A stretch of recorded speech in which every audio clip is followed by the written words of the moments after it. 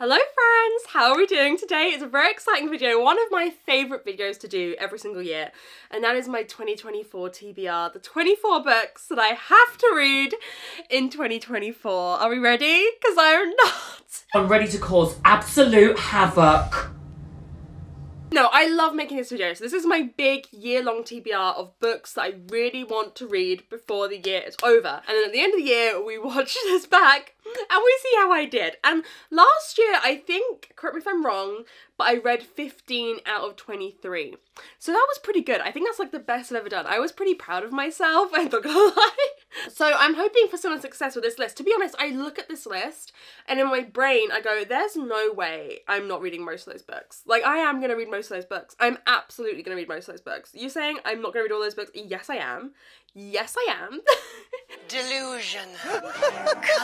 Convince yourself. Just doesn't compute in my brain that I wouldn't read all of these books. Like, I think when I make the list, absolutely I'm reading all of those books. So we're gonna get through the 24 books I have to read in 2024, and I just love this because it gets me excited for my reading in the coming year. I love this video so much.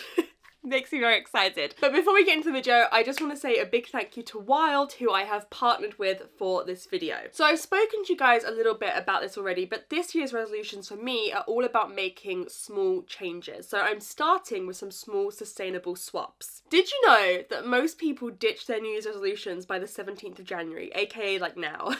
Most people give up around now. And so I'm trying to really take things slow and introduce new resolutions and new changes to my routine that are easy to keep up. So I am switching to a natural deodorant and body wash as part of my resolution for making better choices for my body. It is so easy to stick to because I use these Wild products every single day. So it's not like it's difficult to keep to it. I just use them as part of my routine. Small changes can go such a long way. Did you know that when you refill either the body wash or the natural deodorant, you save 30 grams of plastic? Think about that over the course of the year, over the course of 2024. It'd be such a big change. And whilst natural products do not compromise on effectiveness, you have 24-hour odor protection, moisturized skin, and a very unique, lovely scents. I love the way these smell, guys. I'm absolutely obsessed. Also, Wild is powered by plants. They have no aluminium salts, parabens, or sulfates, and all their formulas are certified vegan and cruelty-free. My favorite scent for the deodorant is one of the new limited edition scents. It's linen and lilac. This scent, oh my god, it smells like freshly washed linen, like freshly washed bed sheets that you've left out to dry in the sun. I think the top notes are linen. Then you have lilac, lavender, and jasmine as the heart notes, and amber, vanilla, and musk as the base notes, and it smells so good. I love putting this on every day. So making an impact this year is so easy, and it can start with these small changes. Click on the link below and use my code 2024MEG for 20% off your entire Wild order. I cannot recommend it enough, and this link won't last as very long. So make sure you go check out the link down below, or you can scan this QR code to get your hands on a 20% discount off of your entire Wild order. I cannot recommend it enough. I have loved using these so much, and I feel like, let me just smell it once more. I feel like this is already making a big change to my 2024. Okay, let's begin the 2024 TBR, shall we? Are we ready? I'm feeling a bit nervous. So the first category that we have is 2024 releases. This is something I started last year in the year-long TBR, because before that I'd always just pick books that were already on my TBR to show you. But I really think picking releases that are coming out this year was revolutionary for me last year, because I read almost all of them. Because I am going to read a lot of 2024 releases this year, so it makes sense to put the ones on the list I think I'm most likely to read, because it will probably take up a big chunk of my reading, right? So like, I should put them on the list. This is a little sneak peek for my most anticipated releases of 2024 video, which is coming out as my next video actually. But if I could only pick 7, there's 7 here. These are the 7 I am most excited for and most likely to read. So shall we get into it? Number 1 is The Warm Hands of Ghosts by Catherine Arden. This is Catherine Arden's new release. I've been waiting for another adult release from her for so long. This is the author of the Bear and the Nightingale series, which is one of my favourite series ever to exist. And this is a war book, which does make me nervous because I'm not a big war girly, but I think it's to do with a brother and a sister. Oh god, do I need to look up the synopses for these? Be prepared. We didn't have time to re-rehearse. Make it work. Make it work. Fucking make it happen. So it's set during World War I, and yeah, it's about a sister and a brother. One isn't, the sister's a nurse, and she receives word of her brother's death, but something doesn't make sense about that. And then we're following also Freddie, Her brother awakens after explosion to find himself trapped in an overturned pillbox with a wounded enemy soldier, and they try to get out of it together. I don't know, listen. I don't need to know much about the plot. I just need to know that it's Catherine motherfucking Arden, baby. I read her middle grade series. She did a middle grade horror series in between The Bear Nightingale and this. And I did enjoy it, but I've been so ready for like a adult novel from her with her incredible writing. Oh my god, she is like was one of the authors that was integral for me in getting back into reading. That series was one of the first series I read when I was getting back into reading, and so yeah, I'm very excited for this release. I've been waiting a long time for this one. Then we've got Mislaid in Parts Half Known by Shauna Maguire. This is the next in the Wayward Children series. Again, I feel like this is a pretty safe bet. I'm caught up to date on this series, so it's a very easy one for me to just tick off and keep up to date with. I'm obsessed with the Wayward Children series, and this one, from my understanding, is very much going to be a continuation of the most recent book that we had, which was these titles. Lost in the Moment and Found, where we met Antsy, who goes to this kind of portal world that has doors to a lot of different worlds and really expanded kind of the magic system of the Wayward Children series, and it kind of leaves on a bit of an open note, and I really think we're going to learn more about Antsy, and I think it's going to be a bit of a quest book with some of the other kids from Eleanor West School for Wayward Children in this one, and I'm very excited. I think she was just genuinely excited about fucking everything. I just love the Wayward Children series. It does something special to me. It like, in my heart, it does something to me. I love the Wayward Children series. I love Shauna Maguire's writing. This is like a favourite series for me, so I'm very much anticipating the next one coming out. Then we've got one of my most anticipated releases of the year, and it's The Last Murder at the End of the World by Stuart Turton. I am so... Guys, I don't think you can even begin to understand how excited I am for this book. Oh my god, it's lighting a fire inside me. This is a murder mystery, but with such a fun speculative twist. Stuart Turton wrote The Seven Deaths of Evelyn Hardcastle, which I didn't love, but he also wrote Devil in the Dark Water, which I did love. So me and Stuart, I know we can get on. And this one, we're on this isolated island where I think there's only like 100 and something people living on it, and they believe they are the last people alive in the world. There's this fog that's killed everyone else off, and they are protected by some kind of sciencey dome thing from the fog. But one of the scientists on the island is murdered, and that sets off a timer for that protection to end in like 24 hours or something, unless they find out who committed the murder. Oh, I'm so excited. It is perfect. Everything that we work for is right here, right in this moment. It is just amazing. It's reminding me a little bit of The Last by Hannah Jameson, which was like a group of people, there's a nuclear war and they're holed up in this hotel and they believe they're one of the only people left alive. It's a bit similar to that, but I think this could... Stuart Turton, he always does something a little bit different. He pushes the boat out, he pushes the boundaries, and he always does something a bit different, and I just feel like this is going to be a major slay. This could be a 5-star prediction. This is like almost like, ooh, that could be my favourite book of the year vibes. I'm just getting the vibes from it, you know? Oh, I'm so excited for this one. Then we have the reappearance of Rachel Press by Holly Jackson. I'm gonna try my best. These are my most excited books. I'm gonna try my best to remember the synopsis without having to look them up. So my belief is this one. This girl went missing, Rachel Price, and a documentary is being made about it, and she turns up again. She's like, hey bitch. Surprise, bitch. I bet you thought you'd seen the last of me. And I think it's like people trying to figure out if it's really her, what's going on, why was she disappeared, what's the truth. Listen, me and Holly, I'm a bit nervous for this one, I'm not gonna lie to you, because as many of you all know, the Good Girls Guide to Murder series is one of my favourite mystery YA series. I will defend As Good as Dead to the death. I love that book. I think it's incredible. I think it's absolutely amazing. And a lot of people don't love it, but I think it's genius. I think it's pure genius. I loved the last book in this series of A Good Girl's Guide to Murder. But then last year I read 5 Survive by Holly Jackson, and I thought it was hot trash. I'm so sorry, Holly. I'm so sorry. I can't lie. I hated it. I hated 5 Survive. I could not believe the same woman wrote both of those. So, you know, we've had mixed results. I'm a little bit nervous. But I believe there's something about this synopsis feels better to me. The fact that it's a documentary, maybe we'll have mixed media again. I feel like we're just coming back to what we know. And that is the correct thing to do. So I'm excited, but I'm nervous for this one, but I'm going to read it either way. Then we have The Midnight Feast by Lucy Foley. I'm going to have to look at the plot for this one. I can't remember it. But it's Lucy fucking Foley!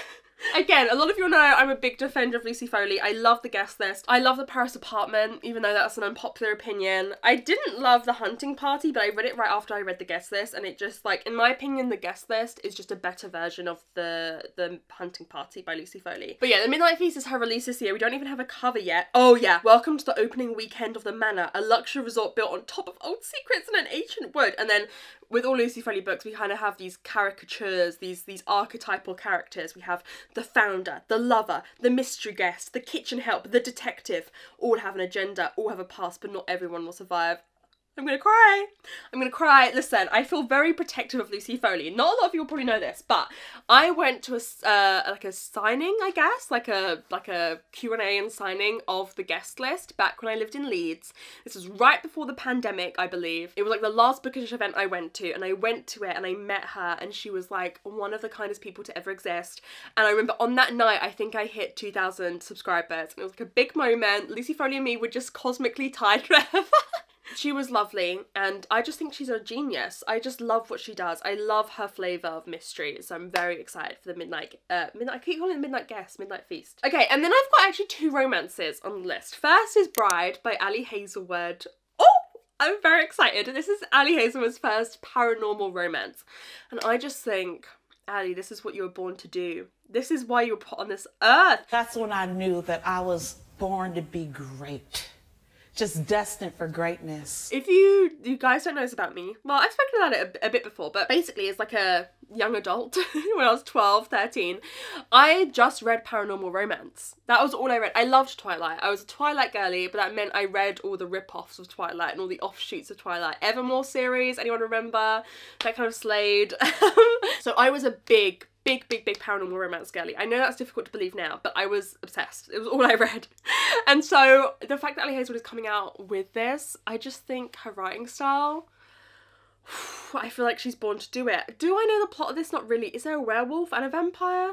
I'm not sure. I don't need to know. I don't need to know. I just know, Ali, this is what you were put on this earth to do, and I'm very excited. And then the final 2024 release that I decided to put on this list was Just for the Summer by Abby Jimenez, because Abby Jimenez has quickly become a new favourite romance author for me. I have read Part of Your World and Yours Truly by Abby Jimenez, and I really enjoyed them both. So she's just like a new romance girly for me. Listen, I have a very small group, as we know. We have Ali, we have Talia Hibbert, we have Abby Jimenez. Is that it? Are they my girlies? And maybe Crystal Maldonado. That's kind of the romance girlies that I trust and love, you know? But what is this one about? Because I can't remember.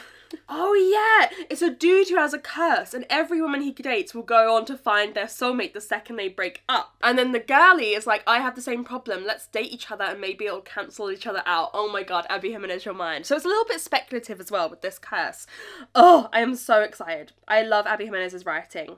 So excited for that one. Okay, then we have 2023 releases as the next category. Some 2023 releases I did not get around to last year. I mean, there's a lot of 2023 releases I didn't get around to last year that I want to read. There's so many books, not enough time is essentially the problem. So first we have got Shark Heart by Emily Habeck. This is one I hadn't heard a ton about, but when I was looking through, I did a live show where I was looking through the Goodreads Choice Awards nominees with my patrons, and I saw the plot of this and I was just instantly obsessed. So we've got this couple who have just been married for a few weeks, and the guy receives a rare diagnosis. He will retain most of his consciousness, memories and intellect, but his physical body will gradually turn into a great white shark.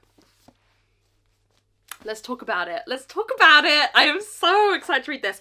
Also, this is a lot of really short chapters. Like, we just have like a paragraph on a page in some cases. And so I'm really looking forward to the pacing of this. I think it's going to be emotional. I'm really excited. This is my kind of weird, where it's like, I think this is also could be an entry level. From what I've heard, it's like not too weird. It's just a little bit weird. You know what I mean? Oh, I'm so excited for this one. This is like a 5-star prediction. I think I'm going to love this one. Then we have Just Another Missing Person by Gillian McAllister.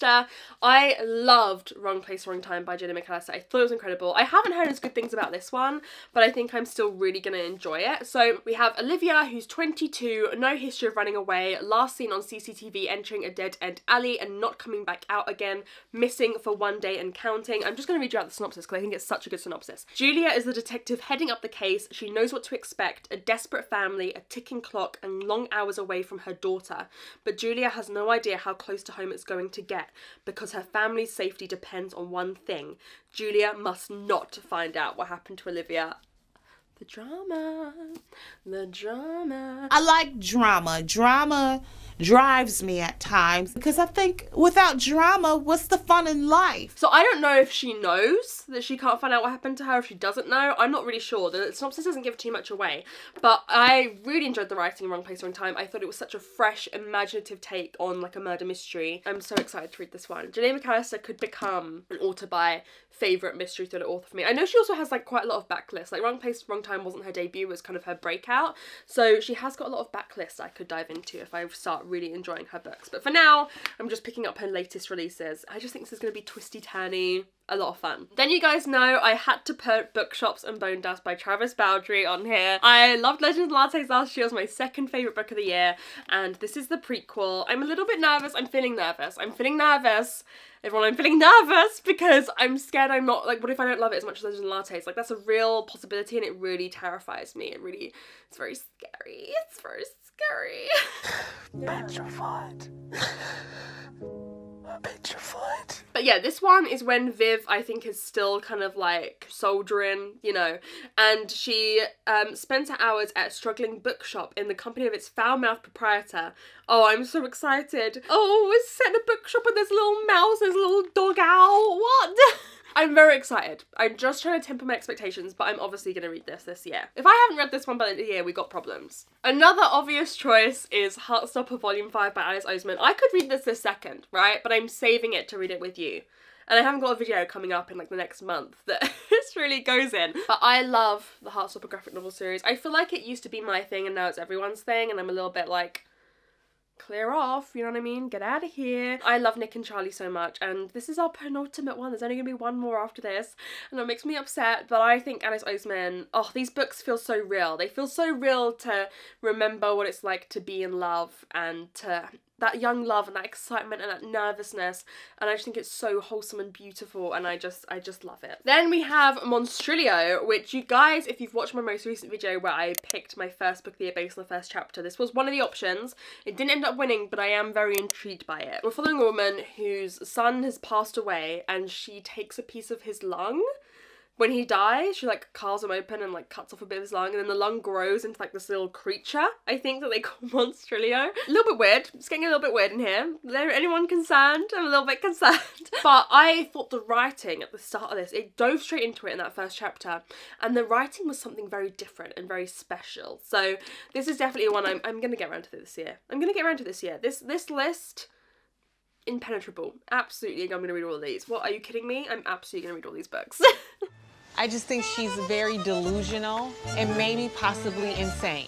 And then the last on the 2023 releases list, I think there might be some books in the next category that technically could go in this list, but like, they're a different category. Anyway, the last is Thornhedge by T. Kingfisher. It's a lovely short novella. I want to prioritize getting to my novellas. So in this one we meet Toadling. On the day of her birth, she was stolen from her family by fairies. She grew up safe and loved. The Fae ask a favour of Toadling: return to the human world and offer a blessing of protection to a newborn child. Simple, right? But there's a knight who's like stopping Toadling from doing anything. Listen, T. Kingfisher is becoming an auto-buy author for me. Again, I have read 3 T. Kingfishers now and really enjoyed them all. I think her writing is something special, something unique, and so I love a bit of like dark fantasy fairy tale kind of book. I'm very excited for this one. Next category is non-fiction. If you watched my reading goals video, you'll know that a big goal of mine this year is to read more non-fiction, specifically 12, not taking into account memoir and autobiography, which a few of these are memoirs, so ooh. No. It was a mistake. But yeah, I want to read 12 non-fiction, which should be doable, right? This should be doable. It should totally be doable. Let's see how we do. So the first I'm putting on this list, I know I'm going to be reading this month, so it's a little bit cheating, but like, it's not cheating. If I know I'm going to be reading it, I should be allowed to put it on the list. And that is The Woman in Me by Britney Spears. Yeah, I love you, Britney. I have heard nothing but great things about this. I know it's like partially ghostwritten, right? Or like entirely. I don't know. How much did Britney have to do with this? But I think it's still, you know, this woman's been through a lot, and I am Team Britney forever and always. Death to all of them. How dare you, Mr. Spears? You had me fooled. And you too, Mrs. Spears. Death to all of them. I'm really excited to read this and learn more about her life, because I don't know a ton of it. I was very young when Britney was in like her heyday, like her most iconic era. Obviously I was born 2000, and I feel like That's when she started really coming up, was like early 2000s. But I loved her music as a kid. I probably just wasn't super aware of a lot of the stuff that was going on in her life, but I loved her music. I used to listen to her greatest hits album in the car with my grandparents all the time. So yeah, I'm very, very, very, very excited to get to this. I will probably get the audiobook as well. I know it's not narrated by her, but I have heard really good things about the audio, and I'm just so team Britney that it's crazy, you know? Then another memoir that we have is In the Dream House by Carmen Maria Machado. I read, what is it called? Her Body and Other Parties? Right? I read last year and I really, really enjoyed it. And I think this is more popular than that even. This one is more of a memoir of, I think, an abusive relationship she was in with another woman, told through lots of weird lenses, right? It's told through different lenses. There's like Dream House's world building, Dream House's heat death of the universe, Dream House's ambition. Like, I don't know, it's told through lots of these short vignettes that have like a weird lens through them. I've heard nothing but good things about this. I think Carmen Maria Machado's writing in the last book I read was just absolutely incredible. So I'm very excited to get to this one. And then we have 3 more traditional non-fiction. First is The Radium Girls, which I think is wrapped up. I couldn't find it. I'm pretty sure it's wrapped up. And this one is about the Radium Girls, who I think were working in some kind of factory, and like they had to paint with radium and they like licked it and shit, and then they all became very ill because you shouldn't be licking radium, you know? I've heard wonderful things about this non-fiction. I love any kind of non-fiction that is about the history of women. I love reading about women, I love reading about women throughout history, and I just feel like this is a very important non-fiction that I've heard a lot of really good things about. So very excited to get to that one. Then we have got Bad Gays, A Homosexual History. I am very excited for this one. I've heard mixed things.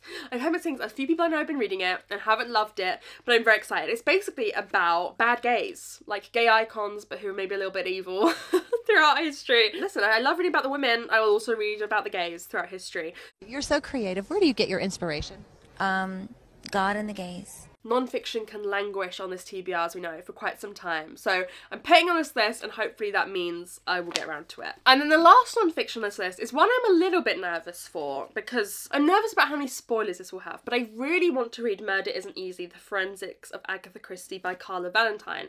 This is basically about how Agatha Christie had like cutting edge knowledge when it came to poisons, when it came to fingerprint analysis. She was really like at the forefront of a lot of like crime scene investigation. I think she came up with the term the scene of the crime. I think Agatha Christie came up with that. And she was also very revolutionary in terms of her knowledge of poison. She, if you don't know, worked as a nurse. I think World War One, right? Yeah, in World War One she worked as a nurse at her local hospital, was housing a lot of injured soldiers. And there she learnt a lot about poisons. That's how she had such good knowledge of it. So I really want to read this.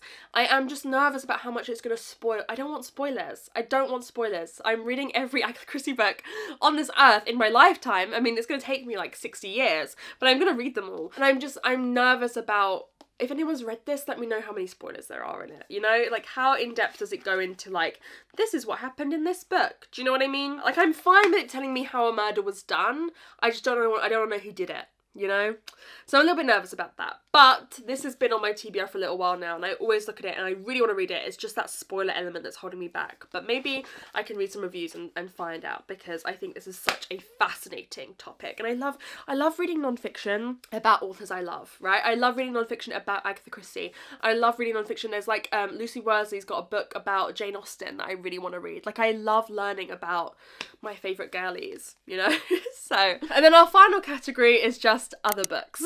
It's not really a simple categorization to these. So firstly we have got Everyone in My Family Has Killed Someone by Benjamin Stevenson. Oh, I think I'm gonna love this. This was another one that was in my try chapter first video of the year. Didn't make it, but I still was super interested in it. This is very meta. There's a prologue where you are told everyone in my family has killed someone. You're gonna find out how, and on these pages murders are gonna occur. And I'm gonna stick to the conventions of murder mystery writing. It's gonna be a fair play murder mystery. It's so meta. I love it. I love anything that takes the genre and twists it and like plays with it. Oh, I'm so excited. This is a 5-star prediction. I think I'm gonna love it. Part of me thinks I should have picked it for that first book of the year, but like, you know, you never know. Oh. Please don't make me think too hard about it, because I don't know what I'm expecting and I just want it to be great. This one makes me very, very excited. It makes me very, very excited. It's exactly what I want in a murder mystery and what I keep saying a book needs to do to get a 5-star from me now. So I think it's gonna be a 5-star. Another murder mystery that I really want to get to is The Village of Eight Groves by Sashio Kamizo. So Sashio Kamizo is basically the Agatha Christie of Japan. He's written so many murder mysteries through a particular detective, like Agatha Christie has Poirot, and this is the next in the series. They're slowly being translated into English. I have read the first two, and then I own this one and another one, and then I think maybe the fifth one has come out in terms of what's been translated into English, and I just love these. Firstly, as someone who loves murder mysteries, it's fascinating to read murder mysteries from different cultures and see what conventions remain and which ones have been, you know, added. And this one, we're in this small hamlet of Eight Graves. It takes its name from a centuries-old massacre. Ever since that bloody day, people say a terrible curse has hung over the village. And I think there's poisonings that start happening. I've really enjoyed all of the books I've read from Sashio Kamizo so far, so I really want to get to another one this year. Then we have, I mentioned Jane Austen. We got Pride and Prejudice by Jane Austen. I'm definitely going to be reading this year. Absolutely, absolutely. If you don't know, Emma I read last year and it was in my top 10 books of the year. I absolutely loved Emma by Jane Austen, and Pride and Prejudice is really what I have a history with. I read this when I was younger. I watched the Colin Firth BBC adaptation every time I was ill with my mum when I was off school. Mr. Darcy? Listen, I was a weird kid. I also loved watching like the History Channel when I was off school as a kid. Like learning about Tudors. I loved Tudors and Victorians. I loved that kind of history when I was a kid. So Pride and Prejudice is my bitch. You know what I mean? Like this is my home girl. Like we go way back. And so I'm gonna read it again this year, probably within the first few months of the year, if I'm honest with you. And I'm very excited to see how what I know in my brain of the story matches up to what goes on in the book. But Jane Austen, oof. She's doing it for me at the moment. Emma was such a good book. I thought it was incredible. So, excited to get to this one. Then, one I really, really want to get to is Royal Assassin by Robin Hobb. I have only read the first Robin Hobb book. What was it? Royal Assassin's Apprentice, apologies. And Royal Assassin is the second one. I have watched so many people who have read like the entirety of Robin Hobb's This Whole World, right? And I'm at the beginning, but I would love to make some progress in it this year and read Royal Assassin. In the first one, you're following Fitz, who is a royal bastard, and he is trained to be with the animals and the dogs. I can't remember what's a spoiler and what's not, and he can kind of like speak to them.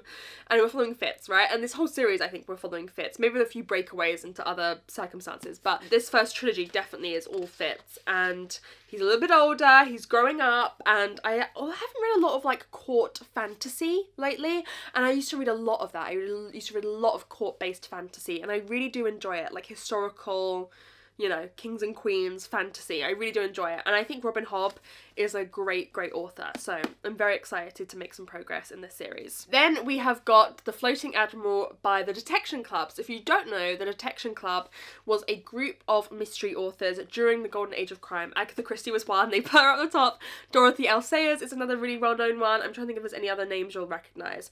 G.K. Chesterton, maybe some of you will know. Anthony Berkeley, who wrote The Winchringham Mystery, which I've read. They were this group of mystery writers, and this is one of their books they published together, and I think they each write a chapter. So I don't know like if they just got the previous chapters and were like, I'm gonna take it here, or if they kind of worked together on it. I don't know. I think it's such an interesting concept, like this novel with a through line, with like a plot. Like it's one novel, it's not short stories, but they each wrote a chapter. So yeah, I definitely should be reading this year, because I was supposed to read it last year and didn't. And then the final book on this list is Firekeeper's Daughter by Angeline Bewley. This is one of those books that I have owned for quite some time now. I bought this in Leeds. That means I've owned it for over 2 years. Oh, don't look at me. Hey, Flop. Girl, you have done it again.